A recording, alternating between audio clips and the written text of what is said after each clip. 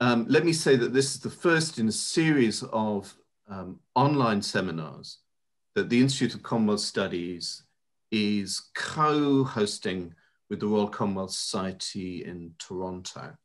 And we're really excited to be working with the RCS in Toronto over this.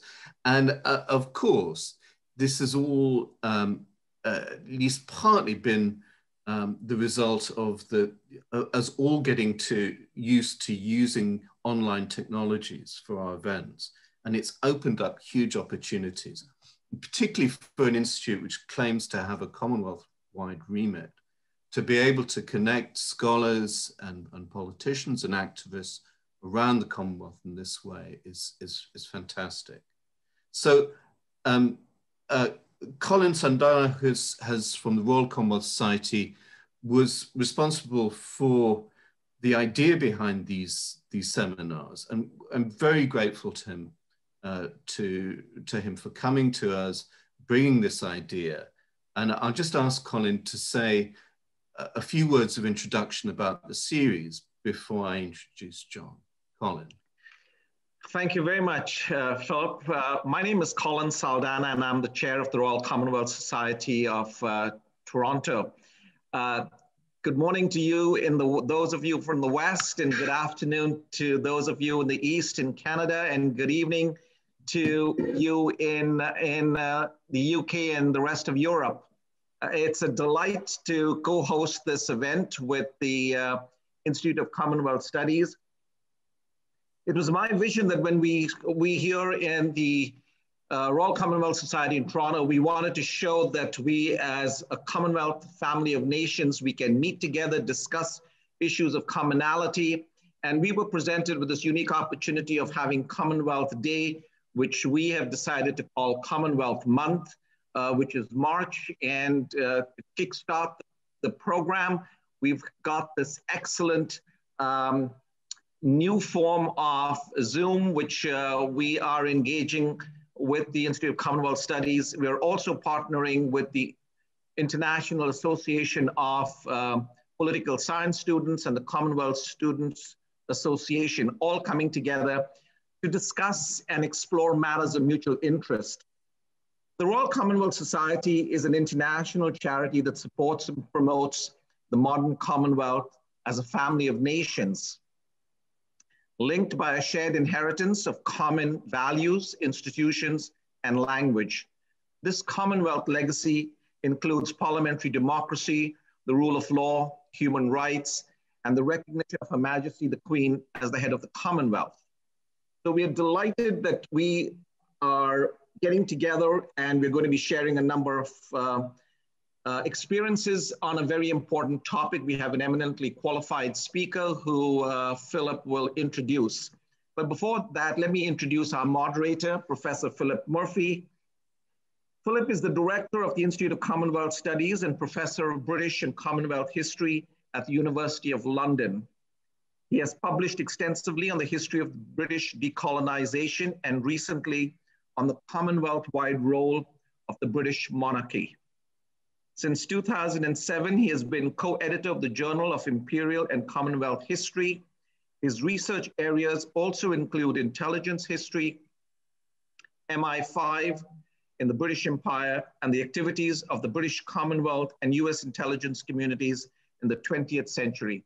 Ladies and gentlemen, I present our moderator to you, Professor Philip Murphy. Thank you very much indeed, Colin. Yes, I mean, I've always had a sideline in intelligence history, and have long admired John Ferris's work. He's one of the people who's opened up this field. John is Professor of History at the University of Calgary. He also holds honorary chairs at the Universities of Aberystwyth and Brunel, and he's an associate member of Nuffield College, Oxford. His work on the history of intelligence has culminated in this wonderful big book, Behind the Enigma, the Authorized History of GCHQ, Britain's Secret Cyber Intelligence Agency. John's official history follows in the wake of Christopher Andrews' authorized history of MI5, and the late Keith Jeffreys' official history of MI6. It's a kind of a tough competition, but probably GCHQ is the most secretive of the UK intelligence agencies.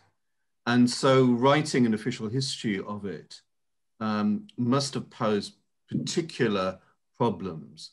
But John has pulled this off, and it's a magnificent achievement and a very interesting and exciting read. So I strongly recommend that those who don't already have a copy buy one. It's really fascinating. And it points to an important aspect of the Commonwealth relationship. There's particularly tight relationship in terms of both signals, intelligence gathering and the sharing of intelligence between Britain, the USA, Canada, Australia, and New Zealand.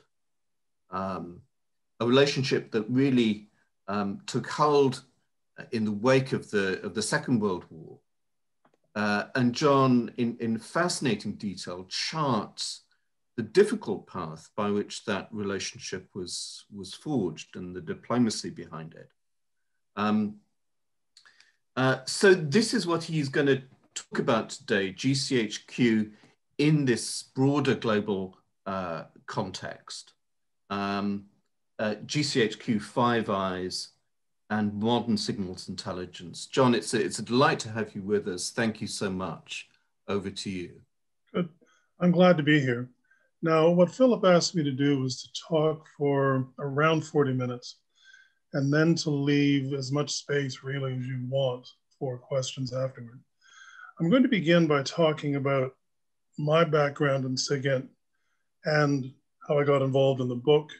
But then I'm going to really look briefly at the history of signals intelligence since 1914 and spend some time on where we are today.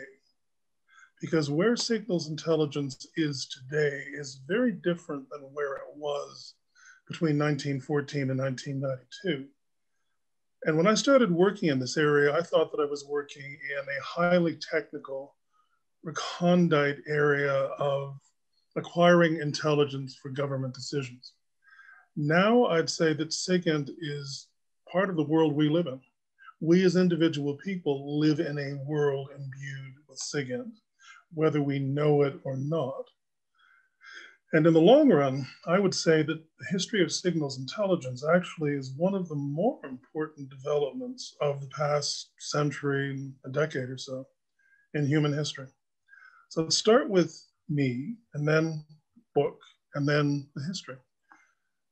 Now, I started out as a PhD student in 1979 at King's, working in British strategic policy after the First World War. And as I went through the records that mattered to me, I kept stumbling across references to signals intelligence. And I quickly discovered they weren't supposed to be there. And I quickly discovered that nobody believed I could be seeing them. Even if I would bring photocopies of documents to people and show them this material, very few of them would believe that it was possible to say anything meaningful about British SIGINT simply because the government had attempted to weed or hide all of the documentation it had. And at a certain point, I got annoyed. I thought, well, I'll show you that I can actually do it. And in effect, not quite realizing what I was doing, I started completing a second PhD while I hadn't finished my first, which no one would be allowed to do today. And I published. From the middle 1980s onward, I began to write up material on the history of British SIGINT, which, as it turned out, not only had the normal scholarly reach, but it also was being read by SIGINTers who were interested in history. And so I developed, without understanding it or knowing it, a following in the pretty secret world of signals intelligence. Now, as time went by, I'd say in the mid-1990s, to some degree, SIGINT agencies started to open up. In the 1980s, when I was working, I knew a lot of people who had been at Bletchley. And in fact, I knew a lot of people who had been involved in various aspects of British intelligence in the Second World War. It was breaking into post-war organizations, which was very hard. But from the mid-1990s, it became possible. And the late Michael Herman, who died recently, was actually one of the very first SIGINTers to become, if you like, public and to offer some useful guidance to people who are working in the field. And I and others owe a great deal to him. And as time went by, I began to know SIGINTers well, socially. They were willing to talk to me, bearing in mind, of course, that I had no security classification. But I can tell you this, if you're talking to someone who's in SIGINT, and there's a security classification between you, but you're addressing general issues, if they're being open with you, in fact, you can infer something significant about general issues from what they say and don't say. Now, finally, around 2010-11, GCHQ had begun to open itself up to contact with journalists, businessmen, some academics. It understood that it had to be more open than it had been before. But a number of things, I'd say 3, drove them finally toward deciding to commission an authorized history. The first was that a centenary was coming up. And like MI5 and MI6 before them, GCHQ understood that a centenary could be used to open up, provide some access to your history toward your own citizens, and to gain their support or to inform them of what you really have been doing, as well as providing a history to their own people. Let me say parenthetically, the one thing I quickly learned about SIGINTers is they did not know their own history. One of the casualties of this high level of secrecy is that they literally didn't know what they had done or why it had mattered. And the why it had mattered was the real thing they didn't know. They might know generally that they'd done this or that, but they didn't really know how it had mattered to decision makers. The second thing was the Snowden disclosures. Now, both GCHQ and NSA have a neither confirm nor deny attitude policy toward the Snowden disclosures, but both Her Majesty's government and the United States government have admitted that much of the Snowden material was accurate. And by the way, we do not know whether everything that is supposedly taken from the Snowden disclosures and publicly discussed really came from the Snowden disclosures. I would be cautious in assuming that that is the case, frankly. Now, the Snowden disclosures really struck a major blow at NSA. Because American authorities were not willing to be honest with their people. Everything that NSA had done had in fact been cleared through appropriate governmental and congressional channels. There's not a single thing they did that had not been properly approved. But American politicians found it too embarrassing to admit to it. And so to some degree, they left NSA dangling. And I can tell you, morale in NSA is not recovered from Snowden. GCHQ was luckier because politicians from all 3 of the major parties openly said, yes, indeed, GCHQ informed us of what they'd done, what they were doing, we knew. And the parliamentary inquiries conducted into what had been done by GCHQ essentially said, what they did was legal, what they did was known. The reasons why they did what they did are technically justifiable, and I'm going to talk about those issues later on. But nonetheless, Snowden shook GCHQ. What had happened, GCHQ had quite literally 1 1/2 lawyer on its staff. And their task was to handle local legal disputes in Cheltenham. They had like 3 media people whose tasks were to liaise with the Gloucestershire Echo, frankly. They did have contacts with the Guardian, et cetera, but these were much more intermittent. So they had no ability to handle the problems. And when GCHQ looked at the near damage that it had suffered, because what it was doing was hard to explain to people, it decided that it needed to be more open in order to survive politically. Now, finally, GCHQ, by around 2010 to 15, was realizing that it was much more operating in the open than it had ever done before. Its consumer once had been entirely government agencies receiving secret briefings. Now its consumer was the British public. And the National Cybersecurity Center, in fact, had to operate openly if it was going to have the effect it was supposed to have, to help British businesses, individual British people, British society, deal with cyber threats, whether from terrorists, criminals, foreign businessmen. And for all of these reasons, GCHQ decided to commission an authorized history. Now, for those of you who don't know, the difference between an authorized history and an official history is that with an official history, every organization and person that is mentioned in the history has to have an opportunity to express their views, and you can make that process last forever. In an authorized history, you do ask other people to state their views, but they have less ability to stop something from being written than is true with the old classic official histories. It would be very hard to write an official history. They approached me because I would say that there were very few people doing SIGINT history in the world. It might have been 10, let's put it that way, who really had a grasp of the technicalities. I was one of them. Beyond that, I was one of the very few historians who tried to address the so what question, which is to say, once you've got this material, who cares? What do you do with it? What can't you do with it? And because I'd spent a great deal of time looking at how British politicians, generals, diplomats used intelligence and SIGINT, in effect, I had greater capabilities in the area than anyone else GCHQ thought it could find. And so that's why they went for me, a Canadian.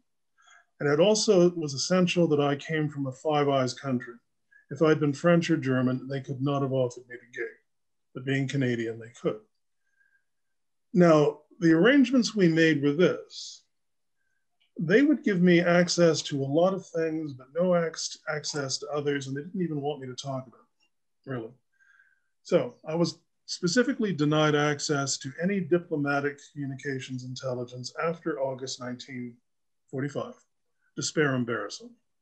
Although in fact, if any of you go through the academic literature, you'll find a lot has been written on those topics.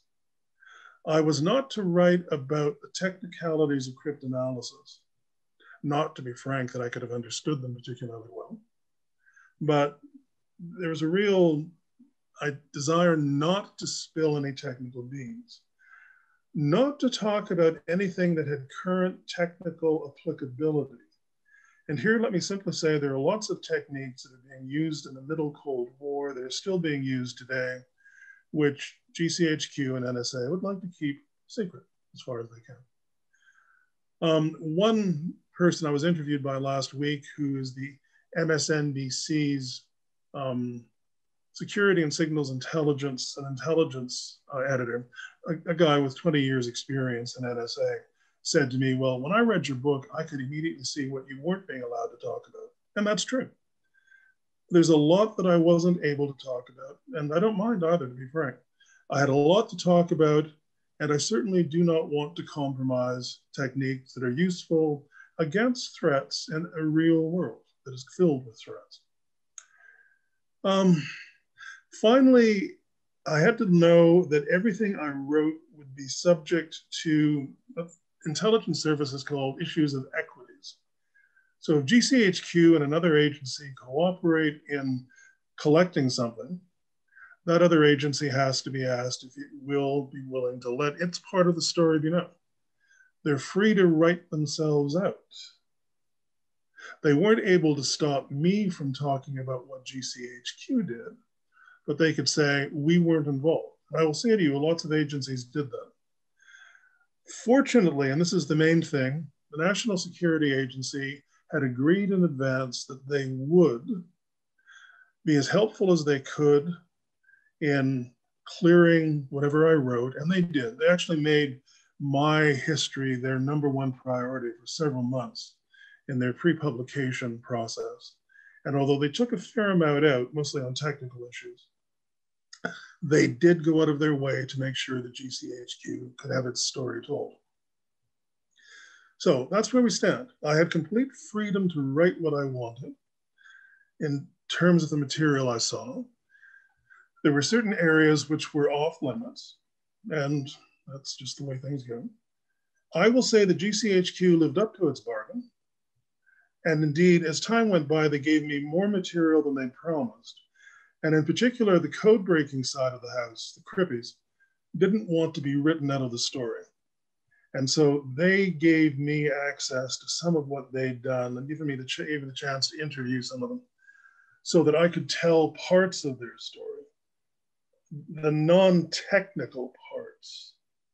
So in fact, I think that one of the strengths of the book is that it comes closer to talking about what cryptanalysts do in the Cold War than anyone else has been able to say.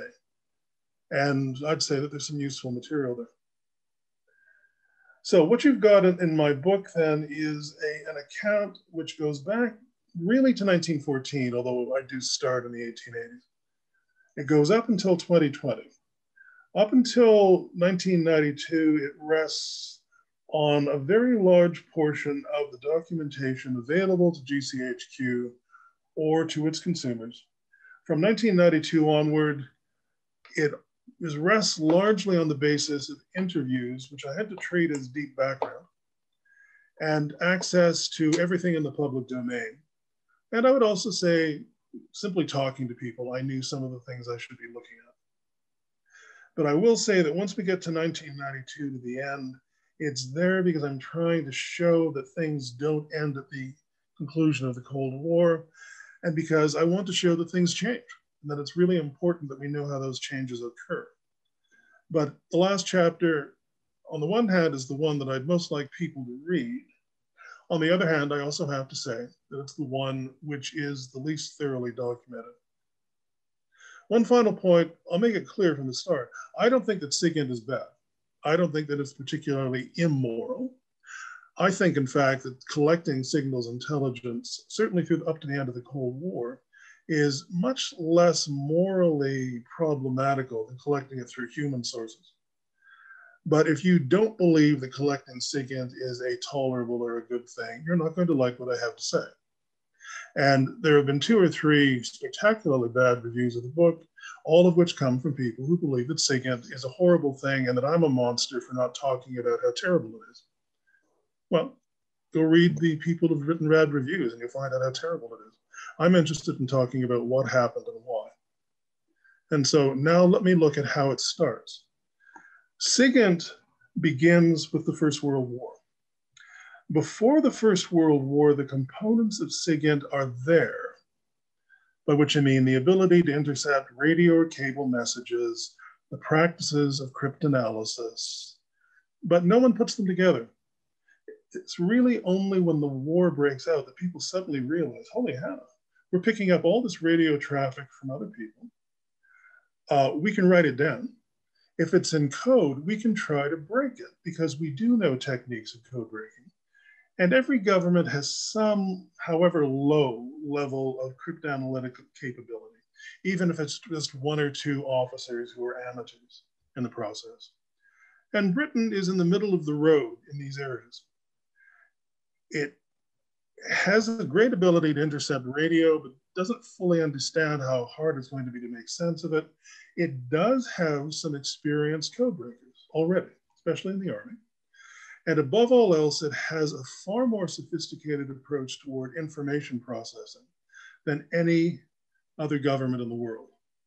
So it ranges from being, say, number 4 in diplomatic code breaking in the world in 1913, maybe number 2 in military code breaking, but number 1 when it comes to information processing. Now, what happens in the first few weeks of the First World War is that every government that's fighting the war starts to practice SIGINT.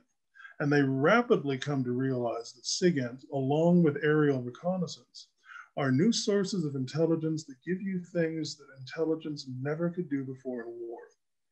And of those two new sources, SIGINT is far and away the more powerful.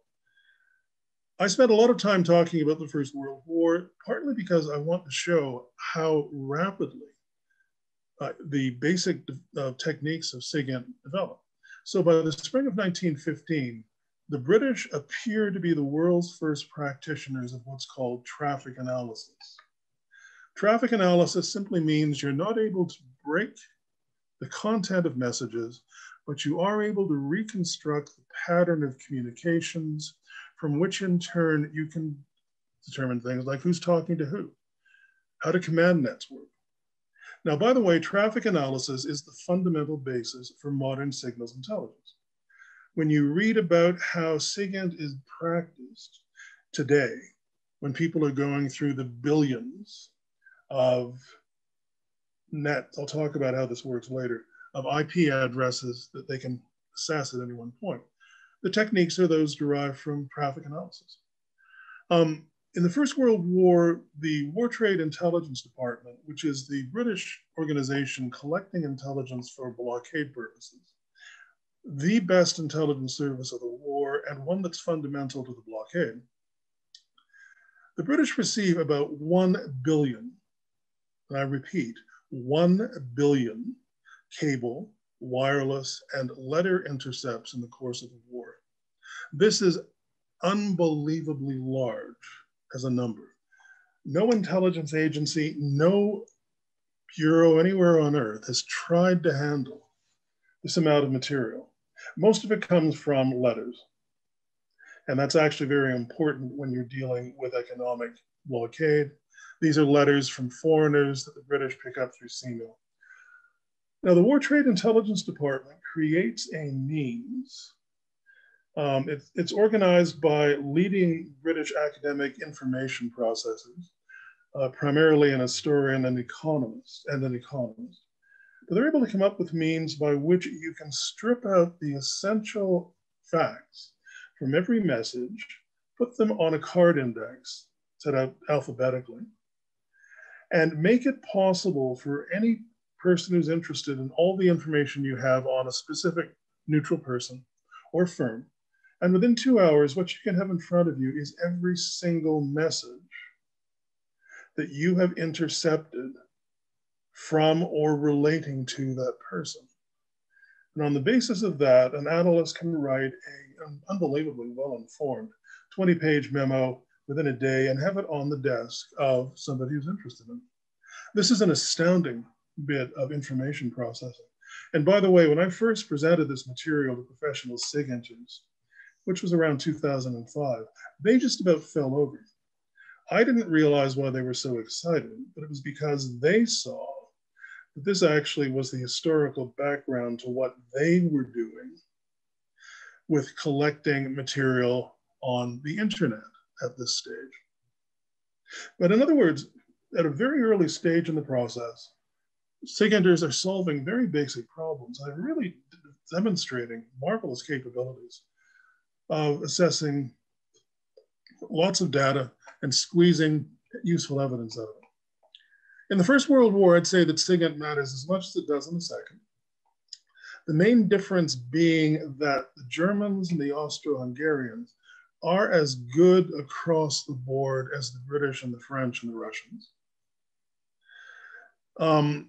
So they're getting gains from SIGINT or from intelligence all the way through the war, just like the British and the French, the Russians and the Americans are.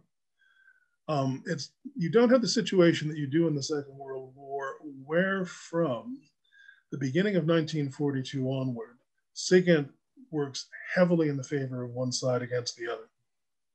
And what happens in the Second World War that's distinct from the first is simply that for a long period of time, SIGINT reinforces the capabilities of one side against the other consistently. Now, my book spent a lot of time on the First World War, the interwar years, the Second World War, and I did this deliberately because I knew for a fact that what was known about British SIGINT in those periods was problematical in lots of ways. It was missing out a large portion of the story.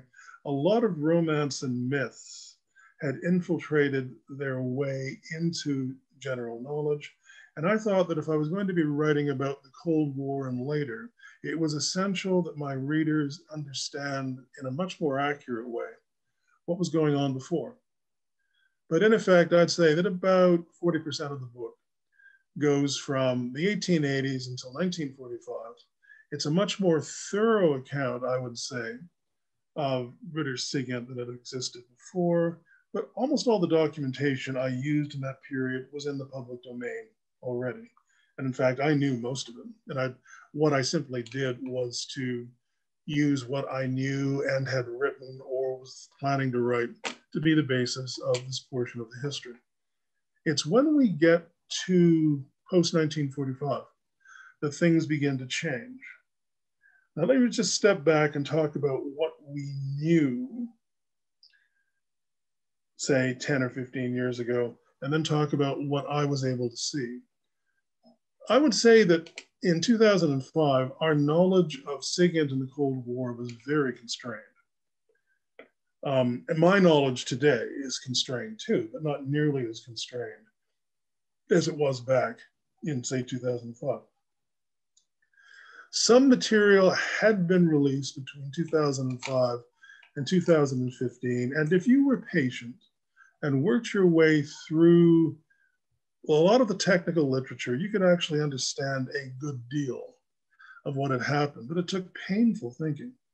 So for example, I and others like Richard Aldrich were able over time to suddenly come to the conclusion that in the Cold War, there couldn't have been an ultra for the Western powers, because had there been an ultra, we would be finding traces of it in what people were talking about. But instead, what we were hearing from people and in the written records indicated that they were really relying on exploitation of far different material, particularly traffic analysis.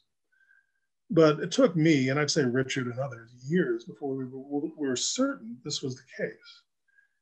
Now, from around 2010, GCHQ and NSA slowly began to release dribbles of material, and the biggest dribble they released was to come out with the basic material on Ukuza, which I'll mention in just a moment. But basically, in the period before, I'd say 2015, very hard to say anything meaningful about the Cold War. Weirdly enough, if you worked on the many leaks which had come out in the United States and Britain, and particularly through Snowden, we were better informed on SIGINT after the Cold War than we were on SIGINT in the Cold War, because Snowden simply didn't release historical material, whereas the stuff he released or disclosed in 2013 could tell you a lot about what was happening at the present moment. Now, what I'm going to do is talk very briefly about what I've seen from SIGINT in the Cold War and give you a sense of how it works in structural terms. And then finally, I'll turn for a bit to the way things are working today. Now, at the end of the Second World War, Great Britain was the world's leader in SIGINT by far. The Americans were strong, but they knew they were second. One of the key things that happens is that in the spring of 1945, the British and the Americans begin to say to themselves, what are we going to do with our SIGINT relationship? During the war, there had been bad patches in that relationship. From 1941 onward, the British and Americans and Canadians and Australians had cooperated to amazing degrees in SIGINT. And in effect, they were all part of the same organization, and they trusted each other remarkably. But nonetheless, there were lots of areas of friction. And nobody knew whether the relationship would work after the war. But as we hit 1945, both SIGINT agencies and their governments think carefully about what should be done. The Americans do a very careful assessment of power capabilities between themselves and the British and themselves and the Soviets. And although the conclusions may never have been written down, We do know the Americans conclude that the British are better than they are, may well be that way for quite a while, and that having the British as a threat rather than an ally poses problems. And the British draw the same conclusion about the Americans. They conclude that they're stronger than the Americans. They've got a bargaining chip in their hands that can help maintain general relationships between Britain and the United States. And they also believe that in the long run, the Americans are going to get better and better and may well match or exceed you. Now, finally, the operational question before them is clear. Do you cooperate with each other against the Soviets? In which case you maximize your strength. Or do you treat each other as rivals? In which case you divide your strength. You've created a new threat and you've weakened yourself against the Soviets. And the British and Americans conclude that they will allow their agencies, their SIGINT agencies, to negotiate sub-national agreements that will not quite be treaties, but which will bind them together. The American Chiefs of Staff in August of 1945, and this was first discovered by my old and late friend, Brad Smith, write a memo to President Truman in which they say, maintaining SIGINT cooperation with Britain is a vital national need for the United States. In a world in which an atomic Pearl Harbor is possible, we cannot afford to throw away help.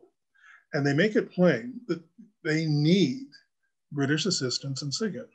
Now, there's no other area where the United States thinks that it absolutely needs British cooperation, but here they do. However, neither the British nor the American governments want to sign a treaty, because if you do, it's going to become public. If you do, it might be turned down by the American Senate, and it will certainly create lots of political problems. And they're also aware that the Pearl Harbor inquiry in Congress is going to be drawing a lot of attention to SIGINT, and so they don't want to get caught up in that. So in essence, what happens is that Truman and Attlee say to GCHQ and NSA, not NSA, to American SIGINT agencies, go negotiate. Now, in effect, UCUSA is one of the two major diplomatic alignments Great Britain has entered into in the past century and a quarter that diplomats had no role in. The other was the General Staff agreements between the British and French in the years before the First World War, which had some unfortunate consequences. I will say that the SIGINTers who negotiated UCUSA managed to avoid those unpleasant consequences. I spent a lot of time talking about how it works, and if you want to ask questions, I will. Let me simply say that there's a lot of hard bargaining. And it takes a while for the relationship to work really effectively. But over time, I'd say say about 1948, 49, GCHQ has, in a weird way, become kind of an American government agency as well as a British one, by which I mean it's on the inside of American decision-making. It knows more about the most secret aspects of American policy and American collection of intelligence than almost any Americans do. It has an influence on how the United States develops its capabilities. And the Americans immensely respect GCHQ. All the way through, I'd say, to the end of the 1960s, the Americans essentially think Britain is far better than we are in this area. And they know they can't copy the British system, but they're inspired by it. And so one of the things that happens is that UCUSA becomes an effective means by which Britain and the United States multiply their intelligence capabilities. It also becomes the core of the special relationship between Britain and the United States. In the 50s, the special relationship is backed by the fact that Britain is a great military power with worldwide influence, which isn't the case by the middle 1970s. But GCHQ remains part of American decision-making all the way through to the end of the Cold War, although I will say that from the mid-70s onward, the Americans are often frustrated by what they see as British unwillingness to pay the money they need to keep their capabilities up. And the British, in fact, end up developing a policy toward intelligence, which essentially says, I'm almost quoting documents, we will have to ensure that we maintain intelligence services, and especially GCHQ, at a level which will convince the Americans that they should go on cooperating with us. So in effect, GCHQ becomes an important bargaining chip in the special relationship, and Britain will not let its capabilities fall below a level which will cause the Americans to say, we're not going to pay much attention to you anymore. Now, by the way, GCHQ today is seen as being a national asset. The government treats it as an asset for British national purposes, with the additional bonus that it gives you influence in DC, which it does, believe me, still. But in the Cold War, to a large degree, it's the last area where the British believe that they still have a huge amount to offer the Americans, and they do. Now, let me talk next about how GCHQ works in terms of intelligence in the Cold War. All of this was secret until very recently. I have not seen every document that matters, and in some cases, I didn't write down things I could have done. I provide a number of characteristic representations of the size of GCHQ or its budget or what it costs to buy things, but I don't actually give you a solid table showing year in, year out how it works. I don't think GCHQ would have been happy if I tried, but to be honest, it wasn't really necessary for my purposes. Anybody who wants to have a sense of the figures will find it simply by going through the text. GCHQ becomes a very large organization, especially when you add together the services SIGINT agencies, 8,000 to 12,000 people at various stages. It is an intelligence agency, but it's also a scientific agency.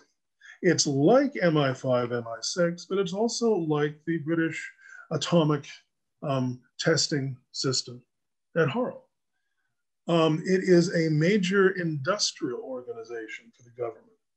So it's not an intelligence agency like the other ones. It is intensely secret. And I have to say, there's no doubt in my mind that a lot of the secrecy was unnecessary.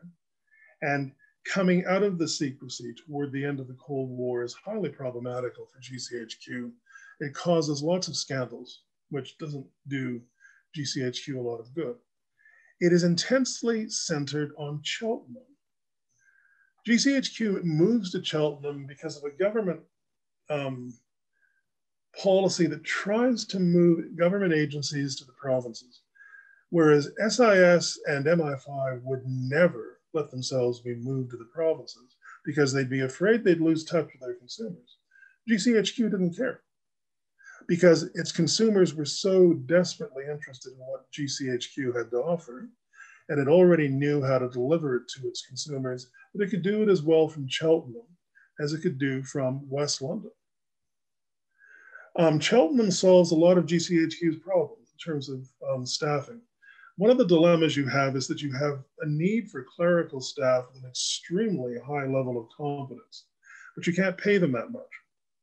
And so when you're based in London, or for that matter, Bletchley, you're constantly losing highly trained clerical staff because you can't pay them as well as a private organization would do.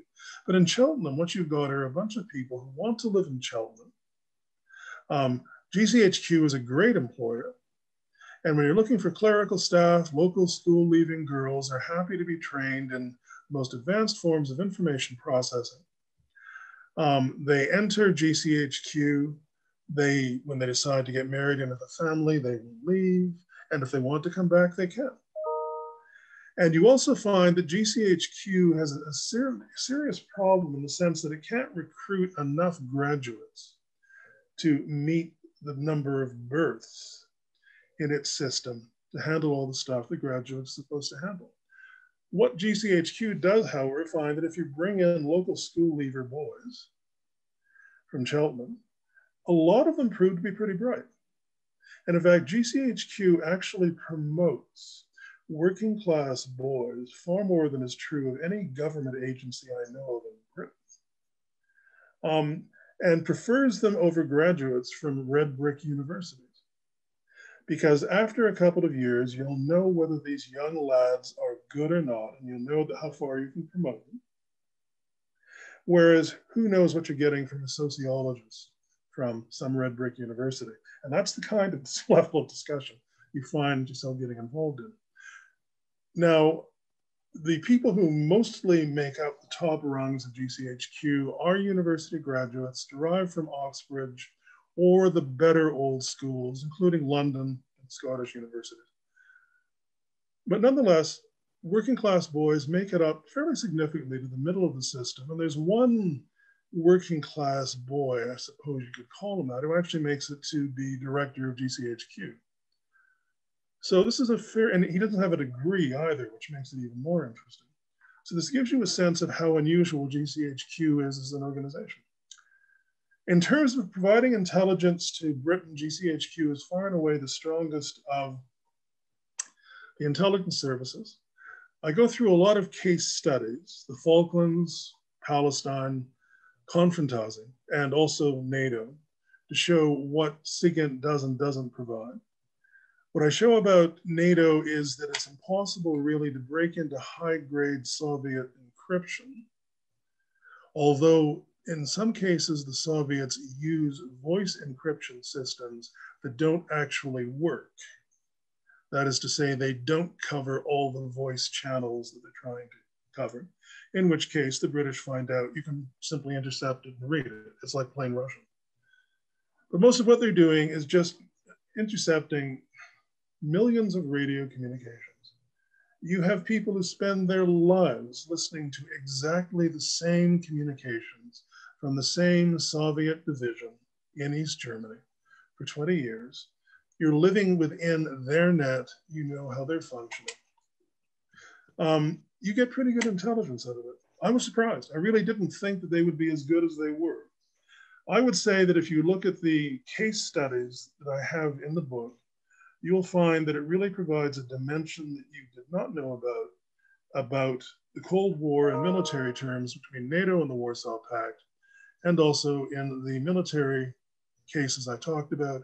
And in particular, I demonstrate how without SIGINT, the Falklands conflict could not have been fought successfully by Britain. So there's a lot of material there to go through. Now, finally, we'll spend a few minutes about where we are today.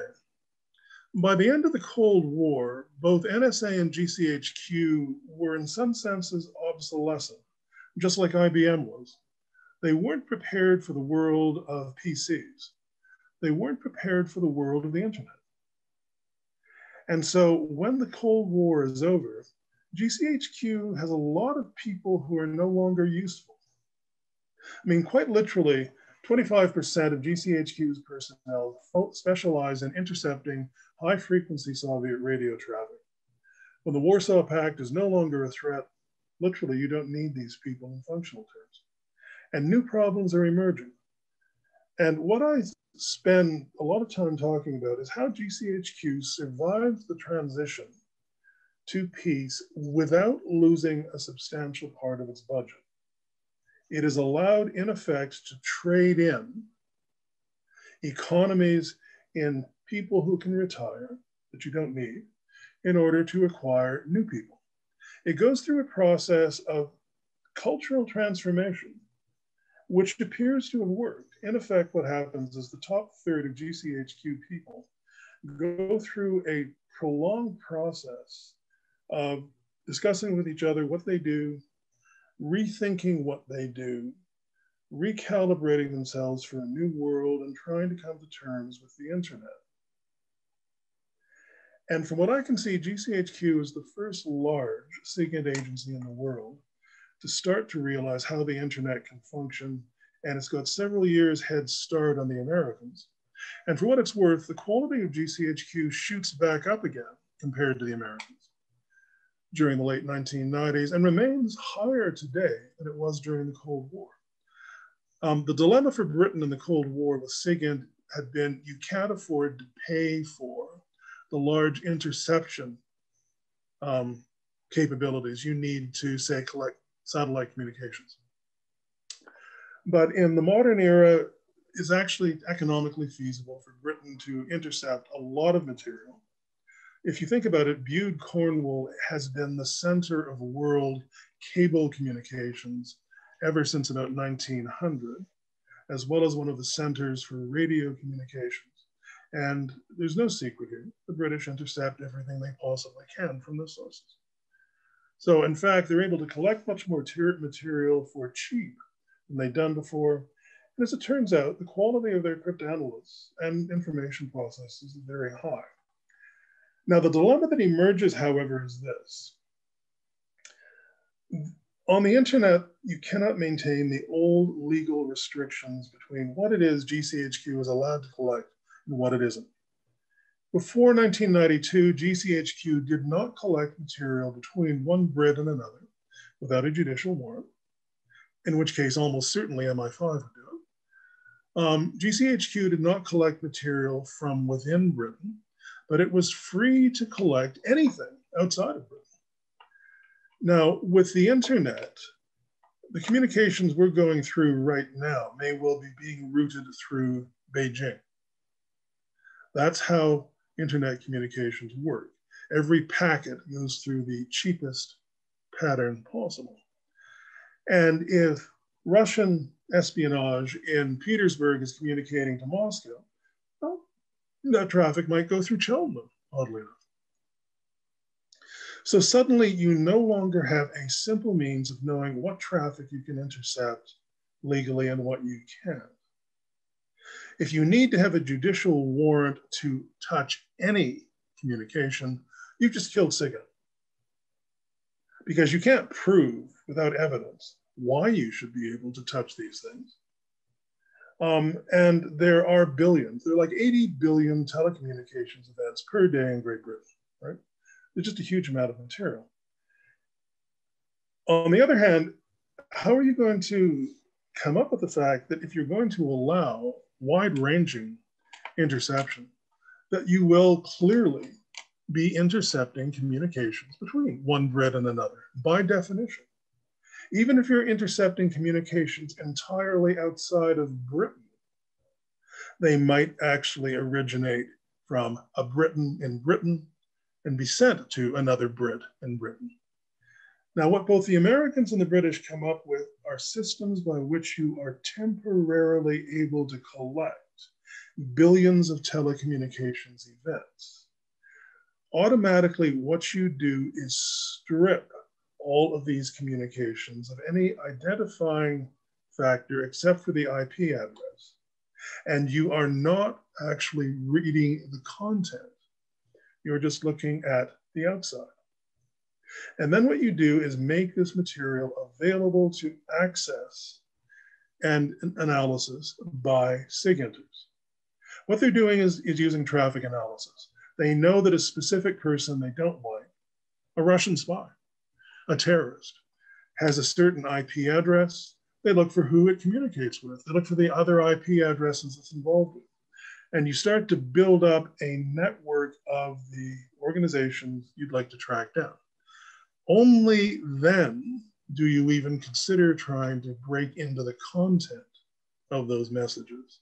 Now, what that means is that, in fact, you're anonymizing every individual person up until the point that you start to process them, which means that you are preventing yourself from consistently going after Brit to Brit communications or American to American. But on the other hand, you are touching them. And it's a very icky feeling for all of us to say, one of our agencies is actually touching some aspect of our communication. But in a way, it's like if you think about the mail in the old days, the government was never able to open a letter from you unless it had a judicial warrant, a Home Office warrant. On the other hand, everybody in the post office is touching the outside of your envelope all the time. So what I would say myself is that although we're in a legally dicey situation, it's one that could be cleared up. But what it means is that when you look at modern communications, the way that GCHQ is intercepting material means that it actually, unlike in the pre-1992 era, is routinely touching British to British communications. And the key thing is, can you find ways to restrict that?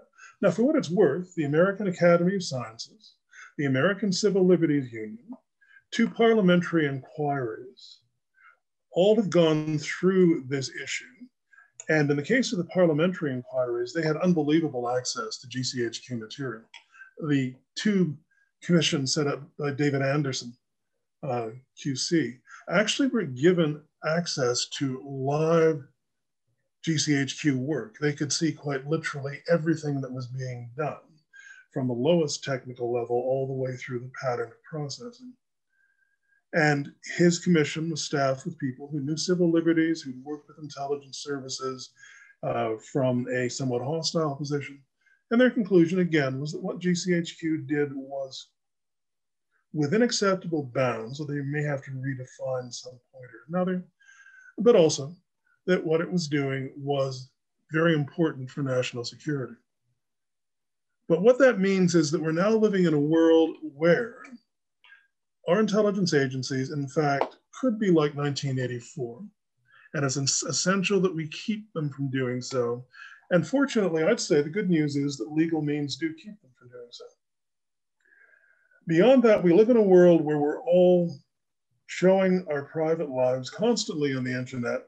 We are making ourselves, our souls available to other people to pick up. Our real problem are cyber criminals.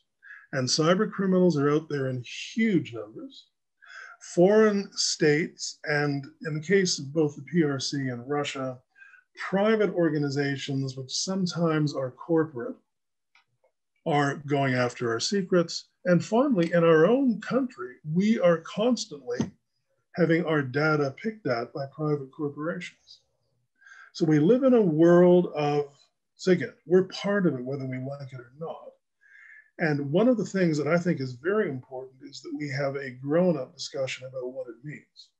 But let me end with one simple statement. If you were to adopt the Guardian's perspective, or the perspective of some people in the Guardian, and I'm at the Guardian East, I have been reading it religiously since 1978 when I first ran across it. What you would be doing is unilateral digital disarmament. We could give up SIGINT, but I'll tell you who won't. The PRC, the Iranians, the Russians, cyber criminals, cyber terrorists. And so the world we live in today is one which is very different from the SIGINT world before 1992. And we do, I think, have to be willing to understand what the stakes are. But at the same time, I do think that we're forced to treat SIGINT agencies as being like armies or navies or police forces, and also ensure that we keep them under control. And the final thing I'll say is the good news that I have found that law does restrain SIGINT agencies in Western countries. So I'm fairly optimistic on that side. And I'd also say that SIGINTers, in my experience, have a set of ethics which is at least comparable to those of military personnel, and perhaps higher. They have internalized our ideas of what civil liberties should be, and they do not wish to violate what they see as being the proper constitutional order. Now, I'm happy to answer questions for as long as any of you want. It was slightly more than 45 minutes, I'm sorry to say. Okay, thank you. John, thank you so much. An absolutely fascinating talk, so much to think about there. We've certainly got half an hour for questions. I'll start to, please use the chat function to raise questions. I see one has already come in. John, can I just kick off myself? The talk you gave I mean, it reminds me of various elements of the descriptions of other authorized and official historians talking about how they went about their jobs and the restrictions on them. I mean, right back to MRD Foote, talking about producing SOE in France, which I suppose was the first of the kind of authorized histories, and Foote talking about how he'd been told not to mention MI6, and so that was a bit of a problem. But one question, and I have an interest in this in that I've just taken over an initiative called History and Policy, which provides a sort of bridge between academic historians and policymakers. I mean, there are many reasons to commission an authorized or official history. But one, I suppose, is to provide information that might be useful to current staff. Yep. Now, I'm sure that both in your book and you know, in presentations you give to current GCHQ staff, you try and make what you've written, this history, relevant. What would you say are some of the key lessons that current personnel can learn from the past of signals intelligence in the UK and more broadly? First of all, let me say that one of the reasons I took on the task is that GCHQ will be releasing most of the material I was given access to in the next decade. So with any luck, people will be available to look at my analysis and arguments and say, Ferris was right here, or I don't agree with them there. What I did was to follow a warts and all approach. So I spent a lot, whenever I ran across what I saw as errors or from modern perspectives, very problematical issues, I wrote them in. So I spent a lot of time talking about the problems GCHQ has with coming to terms with science and technology, especially computers, between 1945 and let's say 1960. I spent a huge amount of time looking on the status of women in GCHQ. In fact, if there's any single issue which I spent attention to, that would be it. And what it does is demonstrate that women had a relatively high status in GCHQ or British SIGINT before 1940, but that it tends to plateau and perhaps slip afterward. Whereas in the American case, and this has to do essentially with the fact that in 1946, the American SIGINT agencies do not have enough code breakers, and they send out a desperate plea to anybody who had been good, who'd gone back to Civvy Street, and a lot of women in the United States who were good code breakers come back, and then suddenly they institutionally matter a lot. I ran across a couple of files on GCHQ in a color bar in the 1950s and 60s, and I knew I had to put it in. All I would say is that these color bars were across all British military, security, and intelligence agencies. I just happened to be writing about it in the case of GCHQ. Now I can tell you that from inside GCHQ, what I wrote about women and so-called ethnic minorities, BAME, et cetera, will have a live impact. GCHQ is spending a lot of effort on what it calls diversity these days, but it's certainly trying to increase the status of women and its recruitment of people from non-white groups. And simply putting down how the history had worked is going to have an impact on how they think about themselves. I think that sitting down and letting them see what they have done for a long period of time, where they've been successful and not, is very useful, because for what it's worth, they never really had a clear idea of how their intelligence had mattered in most cases. In the Falklands conflict, they did know that they'd done pretty well. But even there, I provide much more detail than any of them In these other cases, when I went over the NATO stuff, for example, my analysis is the first analysis any historian has done of how SIGINT worked in the Cold War in that area.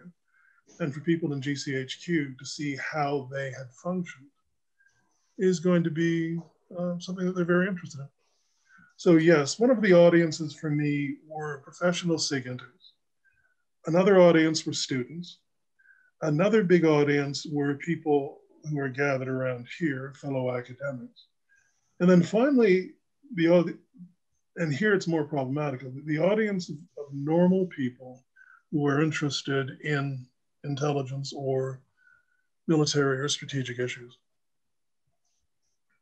Thank you. There's an interesting question first on the chat about the attitude of GCHQ to being regulated by legislation, as it was in 1994. Could you say something about that? Yes, and I spent some time on it in the book, although I wish I could have been able to say more. GCHQ's fixation on secrecy erodes by the late 60s. Once it becomes clear that Ultra is going to become known, GCHQ and NSA both realize that they're going to have to find ways to deal with it. And so one of the things they do is to commission the Official History of British Intelligence, a very good series of books. But part of the political background behind it is that GCHQ calculates that if journalists realize that Harry Hensley and company are going in the next few years to bring out these massive books, that it will discourage writers in the interim from trying to write about SIGINT. They go on believing that they can conceal what they're doing, even though they are aware that there are huge numbers of references to GCHQ and various open sources that could be used by journalists or anyone to say what it is GCHQ does. And they put up an immense resistance when the first releases, or the first journalists come out, Duncan Campbell and others, with very accurate stories of what GCHQ is doing. But from the moment that they realize that the Official Secrets Act is not going to continue to work, they then decide they're going to have to find a way to make a soft landing through what they call status. And in fact, the GCHQ is ahead of Mrs. Thatcher in terms of wanting to be an officially recognized agency of the government, because they believe if they're officially recognized, that will simplify their tasks. Among other things, when they try to recruit at universities, they can actually say who they are. Up until this point, when GCHQ recruits at universities, they can't tell potential applicants what it is they're really doing. It can offer strong hints, but it doesn't really have the ability to make it clear. And for what it's worth, GCHQ actually cooperates pretty fully with the intelligence oversight agencies created under Parliament from the early 1990s. There is no sense I see that they try to hide things generally from the committees because they don't think they really have anything to hide. They believe that what they're doing is justifiable, and they believe they can explain that to the committees, and by and large they do. From what I can see of comments in the open literature by British politicians who've dealt with GCHQ through parliamentary commissions, they think that GCHQ, and actually MI5 and SIS as well, have followed the law and have been behaving appropriately in regard to those commissions.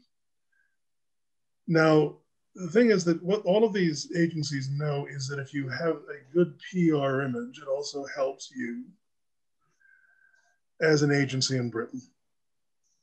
And I think GCHQ discovered that its efforts to keep up secrecy after 2001 actually were part of the reason why it ran into the problems it did with the Snowden issue. So they are now, all three of them, committed to being as translucent, and I'm not saying transparent, I'm saying translucent, as they can be, because they believe that if they don't have the confidence of the British public, that they're going to find that it's very difficult to operate effectively. I mean, it seems almost that Snowden had the impact on GCHQ that the Spycatcher affair had an MI5. This sense that, you know, if you go for obsessive secrecy, public information is only going to be released in the circumstances of a scandal. So better to kind of to regulate the release of the information yourself. Well, they had that problem with Duncan Campbell, who's an extremely good journalist. And in fact, strangely enough, Duncan Campbell's mother was a SIG-inter in the Second World War. And what Campbell demonstrated is that GCHQ was going to have to recognize that if people wanted to find evidence about what they were doing, they were going to find a lot of them. And you were going to have to find ways to live with it. So fighting against Duncan Campbell was their equivalent of Spycatcher. The Snowden thing caught them entirely off guard because nobody in the agencies really had fully come to terms with how vulnerable their security was. I was staggered, I must say, by how badly NSA had set up his internal security. That Snowden was able to acquire the material he acquired was possible only because of a real incompetence, and I'm using that word advisedly, within NSA. And when it came out, the problem for GCHQ is it literally had no idea what Snowden had released. And as it turned out, a lot of what Snowden released was British material that they provided to NSA as part of their normal working relationship. And that made it difficult to come up with a strategy for handling problems. And there's no question that their decision to become more open was driven by a recognition that you couldn't go back to the old days. Now, by becoming open, that's partly commissioning my history, but it's also partly by simply saying to Parliament, to parliamentary inquiries, in other words, not cabinet inquiries, but parliamentary inquiries, we will cooperate with you. We will answer all the questions you have. And indeed, I have to say again, the material that Anderson was given access to just staggers me. I do not know, I don't even know in the United States of any cases where the Senate Intelligence Committee has had such access to live SIGINT material as occurred under Anderson. So GCHQ has gone surprisingly far in a very rapid time toward being, as I say, translucent, not open, but translucent. Thank you. Colin Saldana says, who would be the second tier collaborators in the intelligence area supportive of GCHQ, and what kind of intelligence do we have in the Middle East area? Well, let me answer. First of all, if we look at the other members of the Five Eyes, Canada, Australia, and New Zealand, they're all medium-sized. And what they do now is different from what they did in the Cold War. They were niche players in the Cold War because you're dealing with high-frequency radio and its interception. So the Canadians set up this unbelievably complicated system in Alert, Northwest Territories, a SIGINT base in pretty constantly 40 below weather, which is intercepting as much communications as you can from the Soviet North. The Australians focus on Indonesia and the PRC.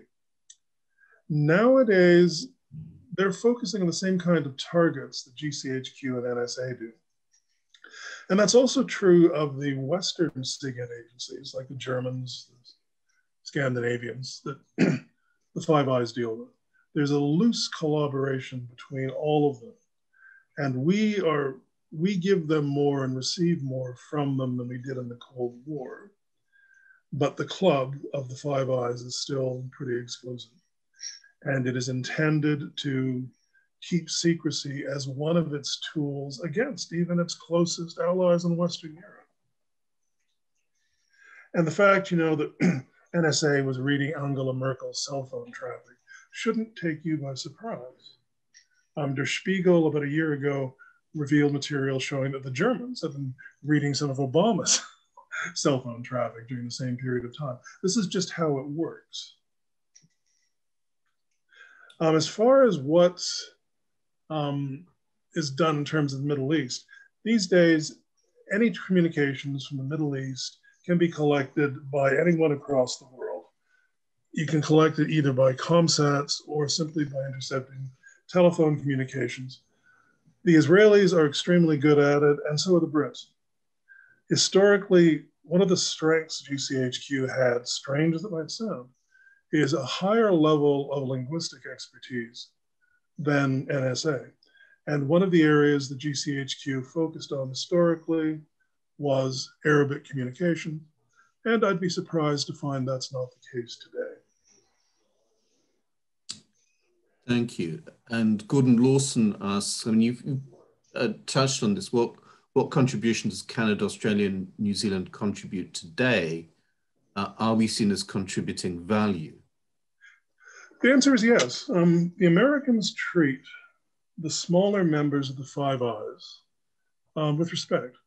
I've been the only civilian in rooms where everybody else is either a Canadian or an American SIGINTER, including the director of the NSA. So I've seen how they interact, and they really get along very well. The same is true with the Australians. But what has happened is Canadians and Australians have been forced to move out from the niches they pursued in the Cold War. And so the Canadians were focused, like Germans or Brits or the Americans, on things to do with the war in Afghanistan during the period of time when Canadian troops were in Kandahar. Canadian forces right now are in Iraq, and I'm quite certain the Canadian SIGINT is collecting material that's relevant from the Middle East. But we're now in an area where I have no classified knowledge, and I'm simply telling you what my opinion is based on what's in the open source. Thank you.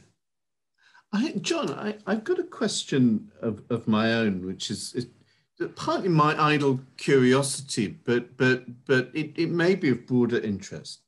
I mean, we tend to think of Ultra only becoming public in the 1970s with the Ultra Secret. But a while ago, I used to teach a little undergraduate topic on the publication of Kim Philby's My Silent War in 1968. And Philby, of course, you know, if you were prepared to join the dots, provided quite a lot of dots. And but even more fascinating in a way, to slightly preempt Philby's book, there was a pre-publication by Hugh Trevor Roper, which appeared in Encounter magazine, which, if anything, was even more explicit about what Bletchley was doing. And I've often wondered whether Trevor Roper got, presumably he must have got some kind of authorization to say that, yeah, and what the thinking was behind it. Is that something you came across when you were doing the research? First of all, if you go through the literature carefully, there are lots of references to Ultra in the early 60s. One of the Indian Army's official histories of the Second World War, the one on the Desert Campaign, which I think comes out in 62, that's my memory, actually has 2 or 3 pages, which more or less are nothing more than saying, this is material the British got from reading German codes. And then they published the whole thing. And certainly when David Kahn in the mid-60s was researching the code breakers, he came very close to discovering Ultra. He knew about Bletchley. He talked about how many people were there. He tried to be allowed to interview people from Bletchley. And he almost, but not quite, got there. So the British knew by the mid-60s that things were opening up. And in fact, if you went through writings widely, you'd find a lot of stuff there. So John Connell's biography of Auchinleck, the Desert Campaign, actually quotes lots of cable communications between Winston and Auchinleck, which in fact are referring to code names for ultron that are used within internal telegrams. So there's a lot of stuff out there. As far as Trevor Roper, he would not have said what he did without authorization. Mm. And there are lots of these kinds of dealings going on. So for example, when I was a grad student in 1986, I think, working on various things, I was going through naval intelligence records and discovered that without anyone being told, what they had done is released at ADM 137s all of the files that Patrick Beasley had been allowed to use when he wrote his book on Room 40. And Beasley was given access to that, privileged access to that material, because he knew somebody. And then the British simply piled them out without talking about it into the ADM 137s. I was the first person to find them. And I just about fell over because I found that, in fact, there was a lot of British military SIGINT material from the First World War that was now available through these Admiralty files. But that was the way things worked, I'd say, all the way up until very recently. GCHQ and the American NSA both have steadily released lots of material from the middle 1990s onward. They're holding some stuff back on highly technical matters from the Second World War. They will be releasing more on the Cold War, but they're not going to release everything. They have allowed things, I mean, for example, you may have heard in the news something called Crypto AG, which is the name of a company which essentially built, based on the old Boris Hagelin organization, which essentially built major crypto machines in the Cold War, which had backdoors or which were deliberately designed to have weaker cryptography than they could have. And the Americans and the Germans and the Swiss and the Swedes and the Dutch in different ways were all involved in making Crypto AG work. Well, the fact that we know anything about it is because NSA allowed that material to be released because it was going to go out in somebody's private papers, William F. Friedman. So, you know, the main difference now is that government agencies are releasing material with some predictability, and they are sidestepping just these private one-on-one relationships to get material out. But at the moment, what I'd say is that I'd say that within 5 years, we'll have a pretty good grasp of SIGINT in the Cold War, except on the diplomatic side, which will be enough for us to carry it through to the end of the Cold War. We know a huge amount from leaks from 2000 onward. So actually, as far as I'm concerned, we now have enough material to talk about the whole history of the Cold War, period. And will you be following that up in your own researches, John, or have you moved on to other? I'm going back to the First World War. Right. I'm involved in a consortium to rewrite Arthur Martyr's From the Dreadnought to Scapa Flow, where I'm doing the blockade. And I'm also doing a long book on blockade intelligence. So there'll be 2 different books that come out.